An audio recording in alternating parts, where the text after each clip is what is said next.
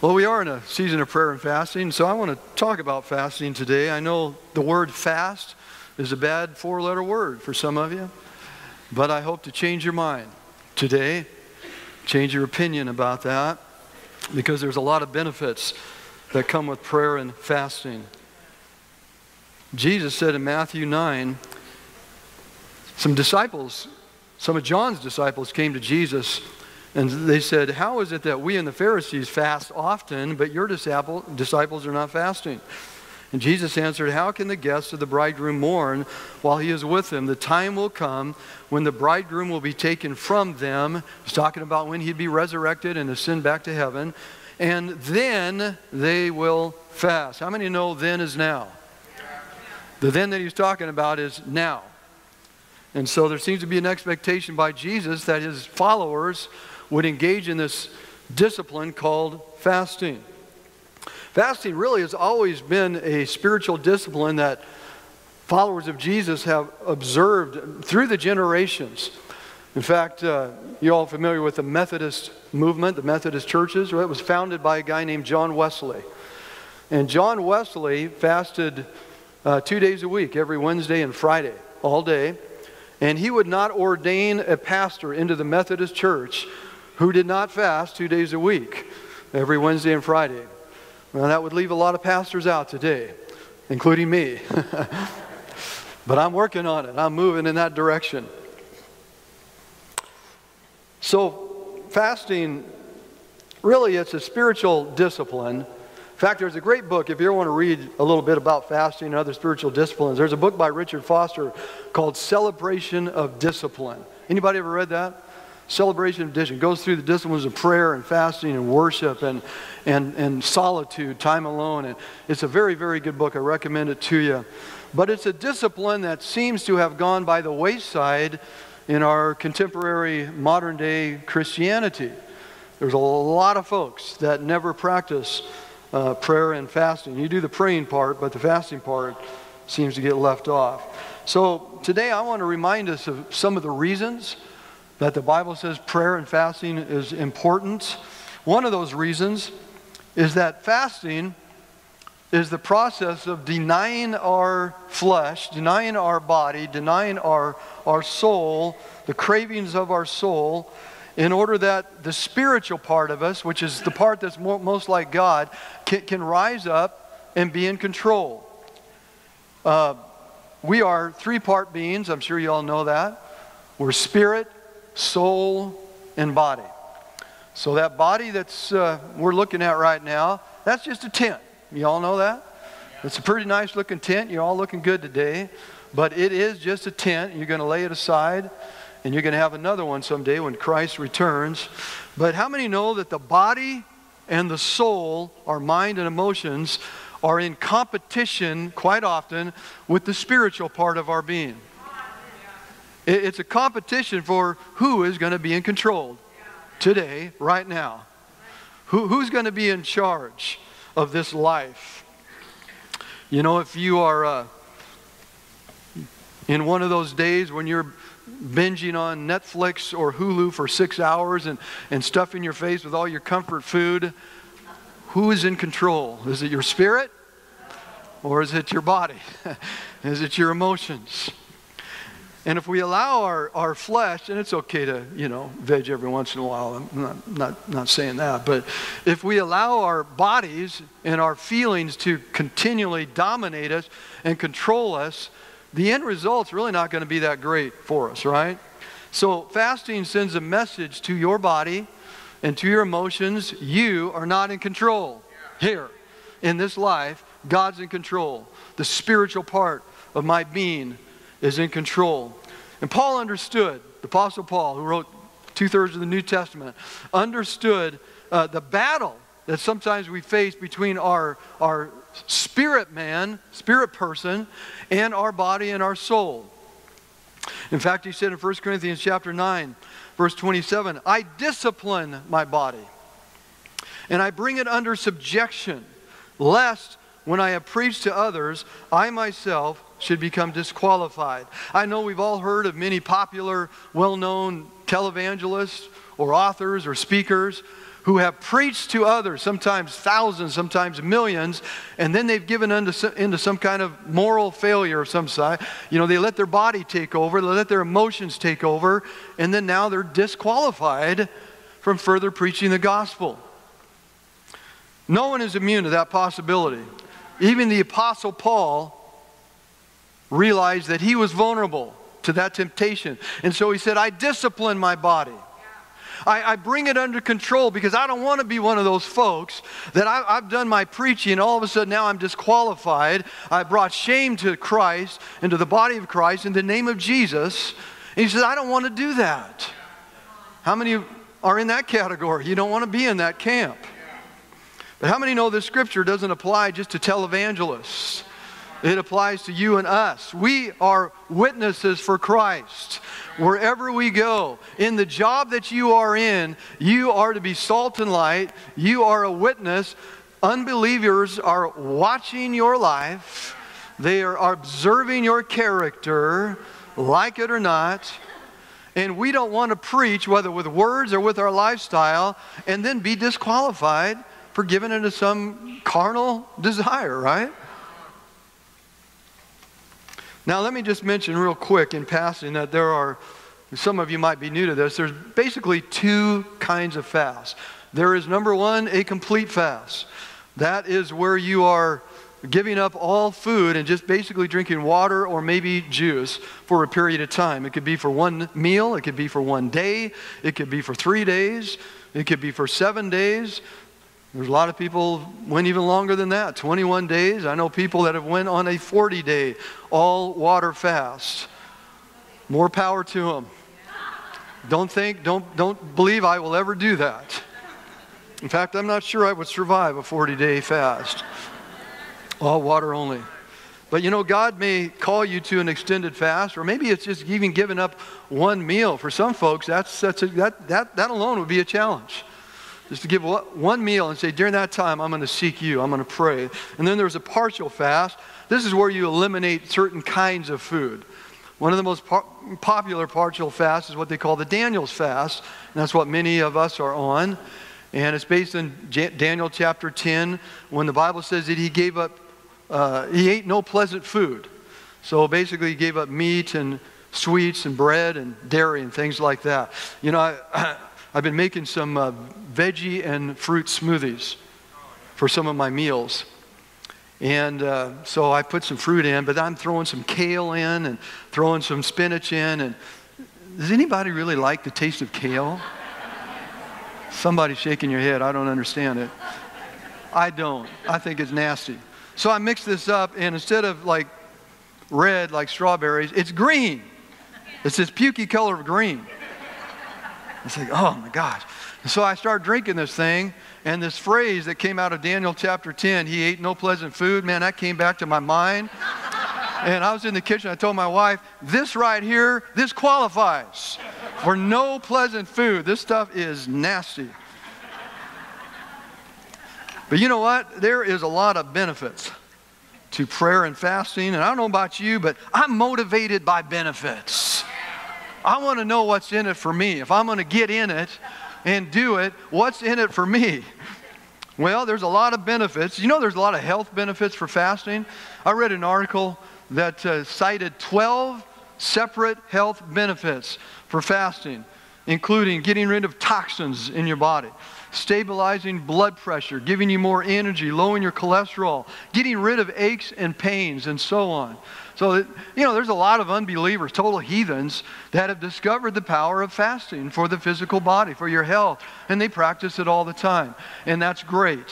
But today we are focused on the spiritual benefits of prayer and fasting, because there's a ton of those as well. This morning, I want to focus in on 4 spiritual benefits of fasting. This is not exhaustive by any means.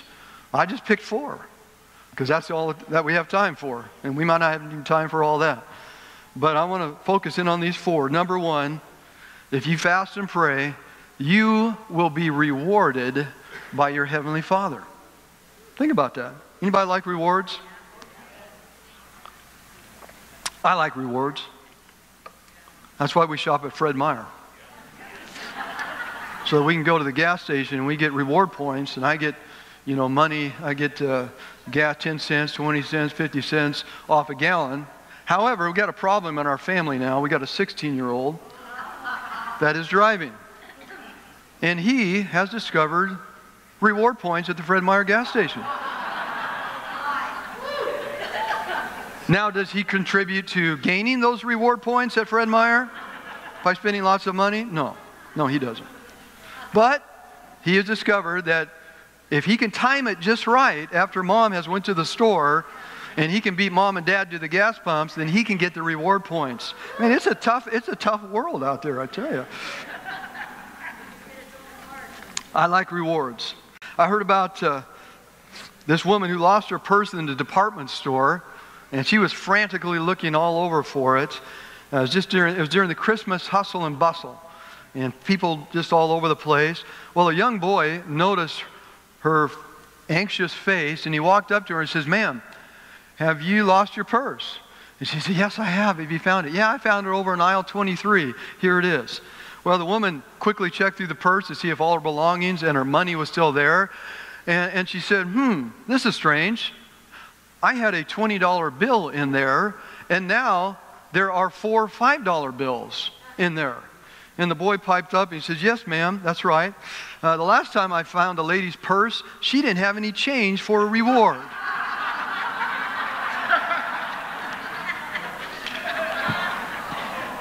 He's just trying to help her out, that's all.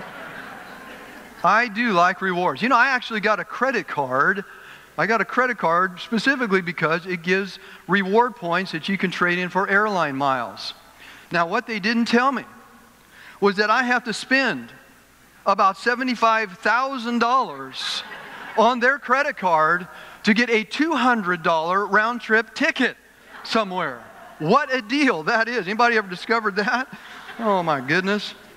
But listen, here's the biblical truth. God is a rewarder. He is a rewarder. He likes to reward His children. Hebrews 11:6 says, "And without faith it's impossible to please God, because anyone who comes to Him must believe that He exists and that He rewards those who earnestly seek Him." Do you believe that God exists? I hope you do, because He's real. Now, do you believe that God is a rewarder? I hope you do, because the Bible said it's true. And it definitely is. I've experienced it. And one of the things that God rewards us for is prayer and fasting. In His famous Sermon on the Mount, Jesus said, when you fast, don't look somber as the hypocrites do, for they disfigure their faces to show others that they are fasting. They were just trying to get the accolades of men. Truly, I tell you, they have received their reward in full. That's all that was coming to them. Whatever accolades that they could get from other people saying, "Hey, what a pious, disciplined, righteous person you are," that's all the rewards that they were going to get. But Jesus went on to say, "But when you fast, put oil on your head and wash your face, so that it will not be obvious to others that you are fasting, but only to your Father who is unseen." Now listen to this part. "And your Father, who sees what is done in secret, will reward you." He will. I know fasting isn't easy. Your body's going to grumble and complain. Your emotions are going to throw a fit. You're going to be snippy and not too nice. And part of it, particularly during the season when you're detoxing. You're getting rid of all the junk, all the toxins that you've been putting in your body. There's a period of time, 2 or 3 days, when you're detoxing. And you're probably not very fun to be around during that time. But if you persist, and you're doing it for spiritual reasons, and you're doing it to seek God, then I want to tell you, a time will come when rewards will be flowing from your Heavenly Father into your life. You can count on it. You can take it to the bank. Now here's the second benefit, direction for your life. Fasting will bring direction. One of the most asked questions that I get is, "Pastor, how can I know the will of God for my life? I don't know God's will. I want to know what direction that He wants me to go." And one of the ways you can tap into God's will for your life is through prayer and fasting. When the Apostle Paul was a younger Christian, like I said, he wrote 2/3 of the New Testament, powerful, mighty man of God. But when he was a younger Christian, he's just like you and I, really. He was seeking God's direction for his life. And so he got together with some other believers, and they began to worship and pray and to fast. And in Acts chapter 13, this is what it says. While they were worshiping the Lord and fasting, the Holy Spirit said, "Set apart for me Barnabas and Saul for the work that I have called them to." And after they had fasted and prayed, they placed their hands on them and sent them off. People say all the time, "Well, I just can't hear God. I pray, I try, but I just can't hear God speak to me." Here's my question to you. Do you create an atmosphere where it's easy for the Holy Spirit to speak to you?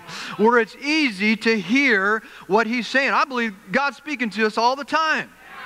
But it just goes over our head. We're too distracted. Our minds are filled with clutter and noise. Mental debris is just floating through our brains all the time.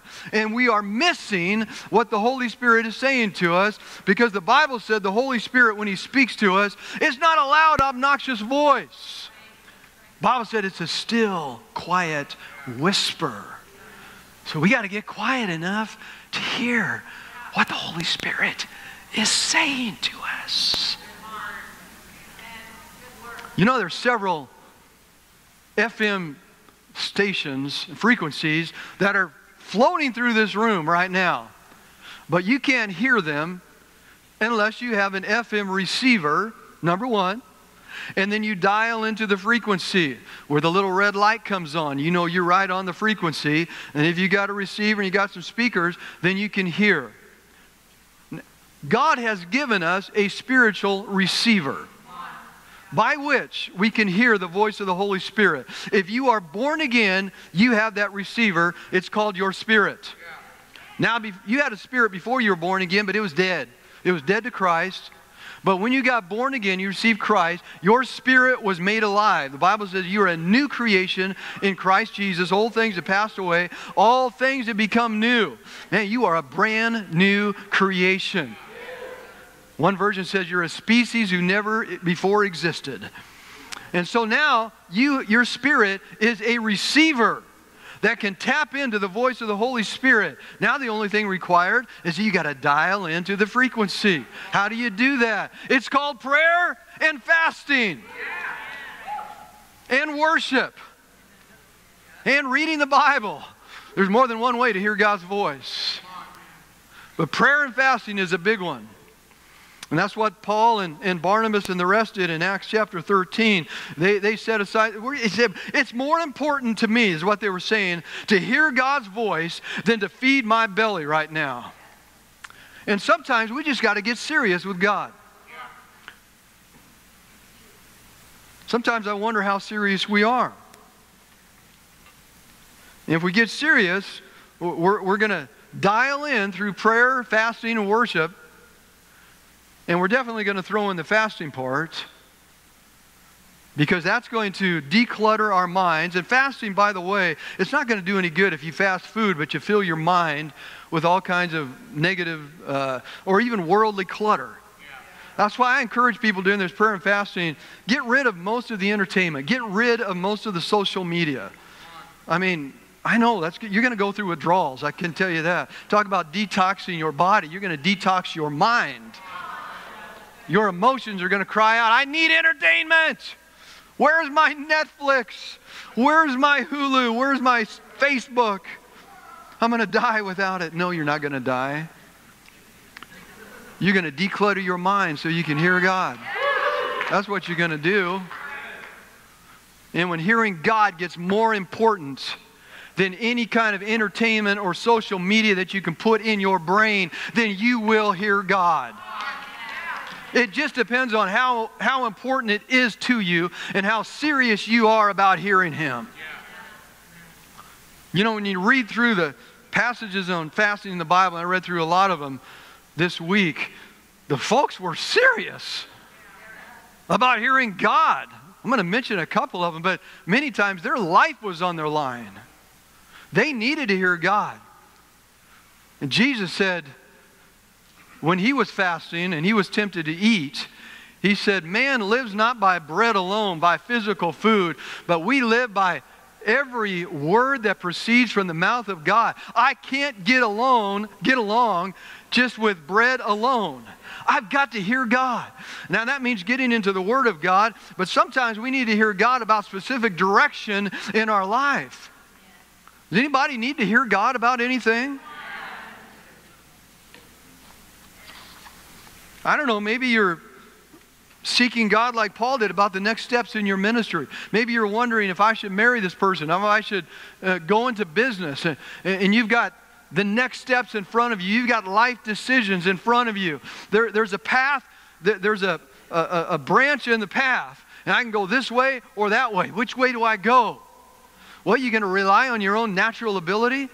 The Bible warns against that. Lean not on your own understanding, but trust in the Lord with all of your heart. We need to hear God. Marilyn Hickey is a well-known Bible teacher and author. She's had a TV show for years now, written lots of books, had just conducted large crusades all over the world, really. I love listening to her, great Bible teacher.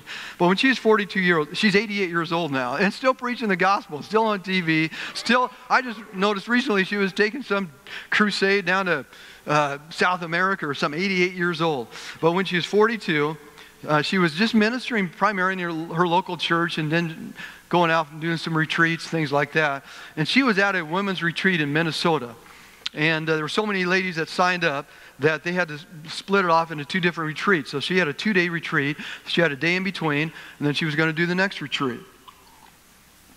So during that day, it was just a beautiful setting in Minnesota. There was forests and lakes and everything around. And she made a decision that she was just going to fast and pray. She felt in her heart that she was doing some good things for God. But she also felt, she just had this sense on the inside that God had something more. And she did not want to miss that. She said, God, I'm going to set aside this day. I'm going to fast and pray and seek you. So she walked in the forests and the lakes and just sought God and prayed and spent time with Him and got into the Word and began to read. She was reading through Isaiah, and she came upon Isaiah chapter 11, verse 9. And the scripture says this: the earth will be filled with the knowledge of the Lord as the waters cover the sea. God spoke to her out of this scripture, which was written 2,700 years ago for another group of people, but God pulled it out and made it a rhema in her heart. You know what a rhema is? It's where God takes the Logos word, the written word, and makes it alive and real to you. It's a now word for you. And He took that word out, and He says, I have called you, Marilyn, to cover the earth with my word. And so what God did was launch her out of just that little ministry in her church into a worldwide ministry that she has been pursuing for the last 40-some years. But it only came, she would have never stepped out on her own. The only reason she stepped out is because she heard the Holy Spirit say, this is what I want you to do. This is the direction that I have for you. We need God's Word when it comes to the decisions and the directions of our life. You don't want to miss God's best for you. If you're a single person, you'd like to get married, don't marry the first Joe Blow that comes along and wants to take you out to dinner and give you a gift or give you a flower. No. Seek God. Say, God, I want your best for my life. Because you don't know how that person is going to flow with you. You don't know if they're two days or 2 years down the road that they're going to be following Jesus. Or are they going to take you away from Christ? I've seen that so many times, and it breaks my heart where you got one person who is passionate for God. I'm thinking about this couple right now, a number of years ago. Man, he was so passionate. I remember he came down to the front here and responded to an altar call, and we prayed. He got filled with the Spirit. He was weeping before God. He was just pouring out his life. He was so excited for God, but he had a wife who was not interested in the things of God. She didn't want him to go to church. She didn't want all that religious fanaticism. And so slowly she began to pull him away. And to this day, I don't think he's been in church for the last 10 years. Isn't that a tragedy? You don't want to miss God. You want to hear God. He knows what's best for you. Father knows best, right? Here's the third benefit of fasting. Favor to achieve your goals and destiny. Favor. Maybe the idea of favor isn't a big deal to you, but it's huge in the Bible. Favor is when people are inclined to help you and they don't even know why. They just bend over backwards to help you achieve your goals, to help you get where you're going, to help you get what you want to get, what you need to get. There are times when you need favor in life. You need favor to help get you out of a problem and a mess that you're in. You need favor to make advancements in your life or achieve some goal that God has placed in your heart. I want to give you two examples from the Bible, and there's many more. One is Nehemiah. Nehemiah had a God-given dream to rebuild the walls of Jerusalem that had been burned down when Jerusalem had been destroyed by an invading army and the Jews had been taken captive. And here Nehemiah was serving in the courts of this foreign king that had taken the Jews captive. And he had a high office. He was a cupbearer. It was a coveted office, a high office that he was serving in. God had lifted him. How many know God can raise you up no matter where you are? No matter what your job you're in or what situation you're in. God can raise you up, and that's what he did. But yet he had this burning desire, this God-given dream to return to Jerusalem, rebuild the walls and the gates, and to restore Jerusalem to its original glory for the glory of God. God had put that on his heart. It didn't come out of his own mind. God had put that on his heart. And so, here he was serving in the courts of the king, and this was going to take months to restore and rebuild the tabernacle, or rebuild the walls and the gates. And so he was going to need to ask a favor from the king. He was going to need to go to the king and say, hey, king, can I get several months off my job so I can go back to my homeland that you once destroyed and took us all captive and start rebuilding that thing? Now, there is no reason on earth that that pagan king would have any desire or inclination to let him go back and do that. And so Nehemiah knew that if that was going to happen, he was going to need favor from that king. God was going to have to work on his heart. And so what did Nehemiah do? The Bible said in Nehemiah chapter 1 that he wept, he prayed, and he fasted. Yeah, he threw in the fasting because he was serious. He was serious about hearing from God. He was serious about getting favor from God. And then after he fasted and prayed, he concluded his prayer with these words. He said, this is Nehemiah 1:11, give your servant success today by granting him favor in the presence of this man. And with much fear and trepidation, he approached the king and he asked for this time off. Can I go back and rebuild? Bottom line, skipping a lot of the story, but not only did the king let him go, but he gave him protection on the way there, and it was quite a journey, and there was armed bandits and everything else along the way. He gave him protection on the way, and then also released to him all the materials that he needed to get the job done. He says, my forest, the cedar, everything that you need, the stones, the quarries, it's all yours. Just help yourself, whatever you need. How many think that's favor? How many want to walk in the favor of God? Where total heathens are inclined to help you get where you need to go. Here's another example, Esther. Esther found herself in a desperate situation where she needed favor. Esther, if you don't know the story, was an orphan girl who was raised by her cousin Mordecai. And as she grew into adulthood, she became a beautiful, beautiful young woman. The Bible says very, very beautiful in face and in form. She was a 10 all the way. And a time came where the king got upset with the queen, kicked her out, and he went on a search to find a new queen. And it was quite a process. They brought women in, and there was a whole year process of beautifying them, all the stuff that you ladies go through, you know, perfume and face lotions and baths and all the stuff you put on your face, all that stuff. Well, they went through all that because they had to be perfect when they came before the king. And Esther was chosen. as one of those. That was prospective queen. And as they all came before the king, he said, no, not that one, no, not that one, no, not that one. Then Esther came and says, yeah, this one. I like this one.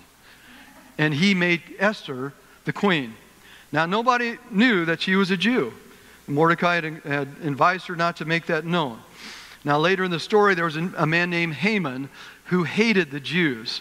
And he devised a plot to exterminate, execute all the Jews in the nation in one single day. Just going to wipe them all out.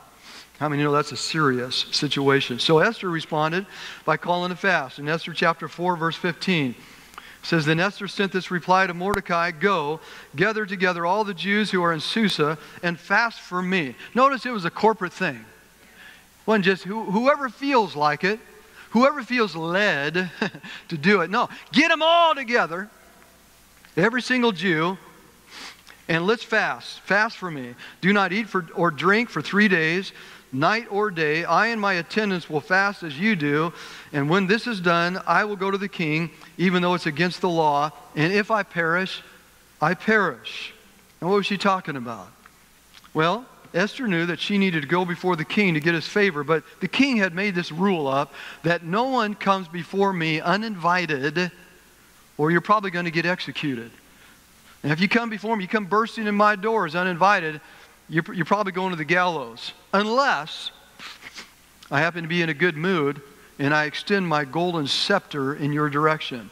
And if that happens, then you have my favor. You can come in and we can talk. And if you have requests, we can talk about that. So that's what Esther was talking about. She understood the consequences. And so she approached the king. And he noticed her out there. In fact, I'm going to read that. See if I can find that here. Just want to read that part. On the third day, Esther put her royal robes on and stood in the inner court of the palace in front of the king's hall. The king was sitting on his royal throne in the hall facing the entrance. And when he saw Queen Esther standing in the court, he was pleased with her, and he held out the gold scepter that was in his hand. So Esther approached and touched the tip of the scepter, and the king asked, what is it, Queen Esther? What is your request? Even up to half the kingdom, and it will be given to you. I mean, she hadn't even opened her lips to make known the request. He says, hey, up to half the kingdom, whatever you want, it's up to you. It's yours if you want it. How many know that's favor? Yeah, I was reading this story, though. I had this thought. I don't know how I get these thoughts every once in a while, that maybe I ought to get myself one of those golden scepters. And when I'm sitting on my throne at home, and one of my kids come up and they want to ask me, you want to come into my presence and ask me for something, if I don't extend that golden scepter in your direction, that's probably get me in trouble if I do that, right? You know the end of the story. God brought great deliverance to the Jews, and Haman, who was plotting their execution, was executed. Now his head wasn't cut off. You know what they did? They impaled him on a sharp stick. That was this king's favorite method of executing people, is impale them on a sharp stick.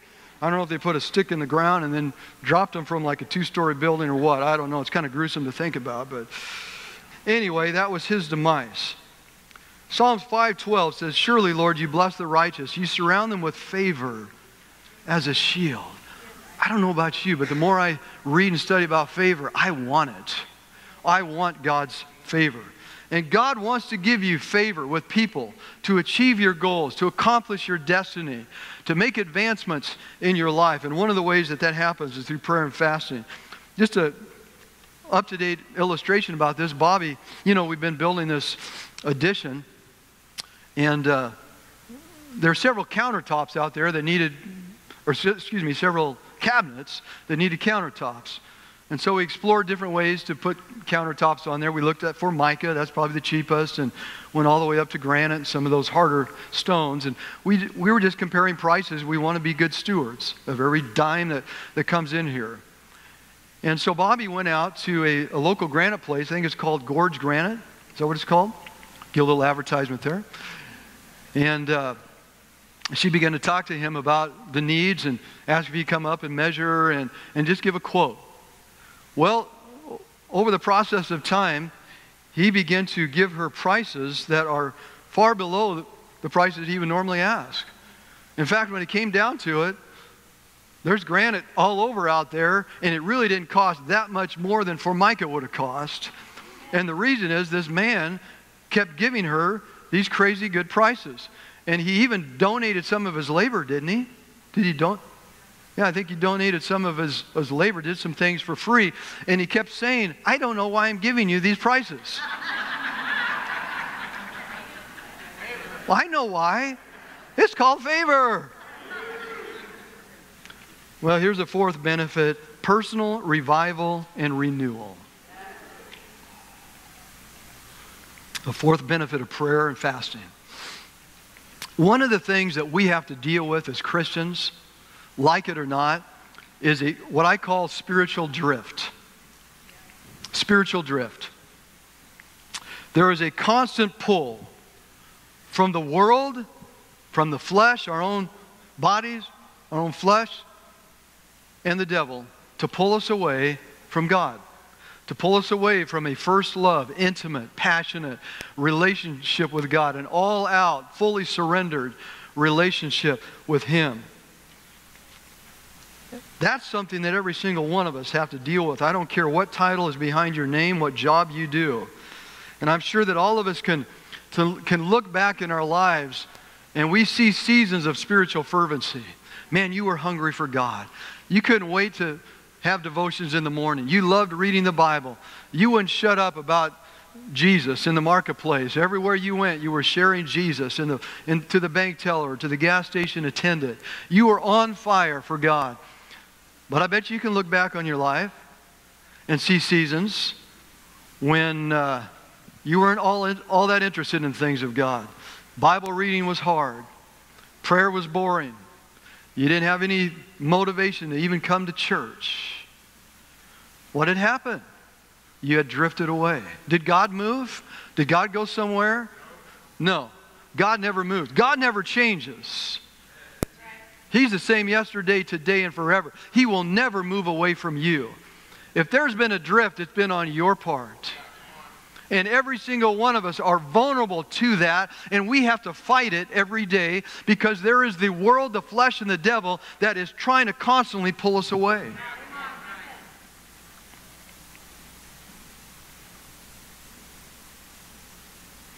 The old hymn writer said it this way: prone to wonder, Lord, I feel it, prone to leave the God I love. Can anybody relate to that? Fasting, however, will bring a course correction to that spiritual drift. We're going to look at, I think, one more scripture here, Joel chapter 2. It says this: Joel had called a corporate fast again. He says, even now, declares the Lord, return to me with all of your heart, with fasting and weeping and mourning. Rend your heart and not your garments. Return to the Lord your God, for He is gracious and compassionate, slow to anger and abounding in love. He said, return to me with all of your heart. Return from where? From wherever you have drifted to. For some of you, man, you have drifted way off course. You're way out there. For others, it might just be a minor drift, but regardless of where you are, there is returning that needs to happen. If you drifted off course, you need your spiritual navigation system recalibrated with a new focus point. And that focus point is Jesus. Scripture says, return to me with all of your heart, with fasting, weeping, and mourning. How many know that God does not want a half-hearted, lukewarm relationship with His people? He wants all of our hearts, right? He wants to be the center of our lives. He wants to be the main course and not just the leftovers whenever we get around to Him. So the Scripture says, return to me with all of your heart, with fasting, weeping, and mourning. Fasting and prayer helps recalibrate us with a new focus and readjust that spiritual drift where we were moving away from God. Now we're moving back toward Him. Now we're restoring that fresh fire and that passion for God. It got quiet in here when I started talking about spiritual drift. The old timers used to call it backsliding. You know, the truth of the matter is, we are either pressing into God with our whole heart, or we're drifting away from Him. There's no neutral middle ground where you suddenly find yourself on this spiritual level and then you just kind of coast your way into heaven from that point on and you don't have to do much about it. No, you're either pressing in or you're drifting away. You're pressing in or you're drifting away. Where are you today? Are you pressing in? Are you drifting away? Are you passionate about the Lord? Or can you look back on your life and remember a time and recall a season when you couldn't wait to get to church and you wondered why there wasn't church every night of the week? I love new believers, because they are on fire for God. And I don't know how many times they've come up to me and said, Pastor, I'm going to Sunday morning, and I'm in the prayer meeting, and I'm in the small group, but what am I going to do the other 4 days or 3 days of the week? Why can't we have church every night? I just want to hang out with Jesus. But when we're in a spiritual drift, we can't hardly make it to Sunday morning. Regular attendance these days, it used to be every week. Then it drifted to 2 times a month. Now, for the most part across this nation, regular attendance is once a month, according to studies. And over 50% of Christians don't even pick up their Bible once a week. And the average length of prayer is 3 minutes a day. This is where we are as a church of Jesus Christ. We have drifted away. I love it when some of these evangelists from Africa come, because I'll tell you what, they don't have all the distractions. They don't have Netflix. They don't have Hulu. They don't have TV, a lot of them. They don't even have the internet. They don't have cell phones. So what do? They pray. They study the Bible. They get together with one another in fellowship and enjoy God's presence. And, one gal that we had a few years ago, she says, the entire church meets at 5 o'clock every single morning, and we pray together. And then we go to work. And then after work, the entire church meets together at 6 o'clock at night, and we pray together before we go home and have dinner. You think that's radical? I don't think it's that radical. If you read it, the book of Acts, it says they got together daily. And they ate together, and they fellowshiped together, and they studied the Word together. They couldn't wait to get together. I don't think there's anything radical about it. This is the norm right here. What we're experiencing in our culture is not the norm. It's called spiritual drift. It's actually called backsliding, if you want to know the truth of it. Now, I'm not pointing any fingers, because we all go through it. I go through it. I'm the pastor of the church. But there are seasons when I struggle with this. And I just don't have much enthusiasm to get into the Word. I don't have much enthusiasm to pray. And I haven't talked to anybody much lately about Jesus. And then the Holy Spirit, thank God for the faithfulness of the Holy Spirit, begins to convict me and says, you are in a spiritual drift, my son. What are you going to do about it? One of the main things we can do is just begin to fast. Begin to pray and say, God, I don't want to stay there. I don't want to, if you don't adjust the spiritual drift, where are you going to end up at? You're going to be so far off course that it's going to be hard to ever get back. And I know people that way, that they drifted so far out that they can't hardly get back. They're like Esau, who though he sought repentance with tears, he could not find it. And we say, well, it can't be that easy. That hard. It is. I can't explain it.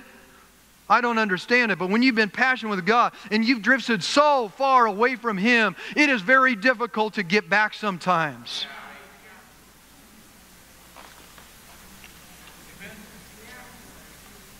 Scripture says, return to me with all your heart with fasting and weeping and mourning. I'm all about the joy of the Lord. I think we ought to be filled with joy and have a smile on our face. But I believe there's also a place in the Christian walk for sorrow and for weeping and for mourning. I think we ought to be sorrowful and we mourn when we realize how far we've drifted from God, when we realize how low He's become on our priority list. I know I'm preaching tough to you, but God's going to heal your toes if I step on them this morning. There ought to be sorrow when we realize that we made gods out of things that should never be gods, like our sports and our entertainment and our food and even a person or whatever it might be, our social media. When we can't give that stuff up to seek God, then it has become an idol in our life. It's become more important to us. It's feeding our soul more than the Word of God, more than the presence of God is feeding us. And we need to be sorrowful about that. 2 Corinthians 7:10, and I'm almost done. Godly sorrow brings repentance that leads to salvation and leaves no regret, but worldly sorrow brings death. Repentance is a 180-degree turn. I'm walking this way, I'm drifting away from God, but suddenly I realize I'm going in the wrong direction. And so I make an about face, and I start moving toward God. I start fasting. I start praying. I make a decision. I'm going to get into the Word of God. If I need accountability, then I'm going to get some folks around me to help me be accountable, to call me in the morning. Hey, did you get up and pray this morning? Well, why not, you fool? Get up and do it. Set your alarm. I remember Chip Ingram. I've shared this before, but he was a college athlete. He's a pastor today. But when he was a young Christian, he was struggling with prayer and reading the Word, just having that devotional time. And so he had this roommate. I think that was a football player, big guy, huge guy. And he said, let's call him Bill. He said, Bill, I need you to help me be accountable, to get up in the morning and spend that time with the Lord. And Bill said, are you serious? Or is it just some kind of spiritual, gibberish? No, I'm serious. I mean it. I want you to help me be accountable. And so, next morning come, and the alarm went off. Chip reached over, turned it off, and went back to sleep. Well, Bill heard the alarm. He got up. He walked into Chip's room. Big guy, remember? Grabbed him by the feet, by the ankles, picked him up, took him into the bathroom, threw him in the shower, and turned the water on. And Chip is just fuming. What are you doing, you crazy nut? And he says, well, you asked me to help you be accountable. I'm helping you be accountable. And Chip said, somehow every day after that I managed to get up, have my devotions with the Lord. Hallelujah. Rend your heart and not your garments, the Scripture said. Rending the garments was an old Jewish tradition. When they, just to express sorrow and grief and mourning, they would rip their designer clothes. Can you believe that? Probably nobody be do that. Well, actually, they do that. They're called jeans, and ripping them all over the place. And that's not out of grief and sorrow. That's to look cool. But back then, they did it out of grief and sorrow. But how many know God's not interested in ripped clothes? He wants ripped hearts. He wants rended hearts. He wants hearts that are open to Him and say, God, search me and know my heart. I've got some junk in there that's been leading me away from you. And right now, I'm saying, God, I'm opening up my heart. And I want you to come in and rearrange the furniture, take out anything that doesn't belong. Bring me to that place of 100% surrender to you and your will. That's what we need today. That's what's so lacking. So many Christians come up, and they come up here, they raise their hands, and they say a prayer, and then I never see them again. Or they say a prayer, and they go on living the same kind of lifestyle. Their hearts have not been rended and torn open before the Lord. And there certainly has not been a surrender. That's what we need today. We need people who will surrender their lives to God. Hallelujah.